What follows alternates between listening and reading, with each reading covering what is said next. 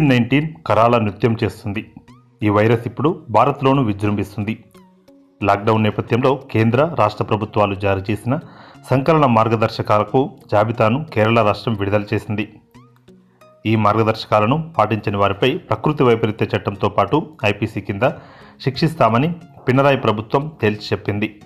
అయితే 12 రాష్ట్ర ప్రభుత్వ శాఖలతో పాటు రాష్ట్రంలో ఉన్న 7 కేంద్ర ప్రభుత్వ శాఖలకు చెందిన ఉద్యోగులను ఇందుకు మినహాయింపునిచ్చింది. అంతేకాకుండా తాగునీటి సరఫరా, వ్యవసాయ కూలీలను కూడా ఇందు నుంచి మినహాయింపునిచ్చింది. కాగా వాణిజ్యంతో పాటు అత్యవసర సేవల్లో ఉన్న ప్రైవేట్ విభాగాలు కూడా ప్రస్తుత పరిస్థితుల దృష్ట్యా మినహాయించామని, మిగతా వారందరూ లాక్డౌన్ నిబంధనలను ఖచ్చితంగా పాటించాల్సిందేనని తేల్చి చెప్పారు. వీటితో పాటు దహన సంస్కారాలతో పాటు మిగతా వాటిలో కూడా 20 మంది కంటే ఎక్కువగా గుమికూడవద్దని, లాక్డౌన్ కొనసాగుతుందని పినరాయి సర్కార్ స్పష్టం చేసింది. మరోవైపు రేషన్ షాపులు, నిత్యావసర వస్తువుల దుకాణాలు, పండ్ల దుకాణాలు, కూరగాయలు, పాల కేంద్రాలు, పశుగ్రాస దుకాణాలతో పాటు ఎరువులు, రసాయనాల దుకాణాలు తెరుచుకోవచ్చని, అయితే ఉదయం 7 నుంచి సాయంత్రం 5 గంటల వరకే తెరిచి ఉంచాలని నిబంధనలు విధించింది.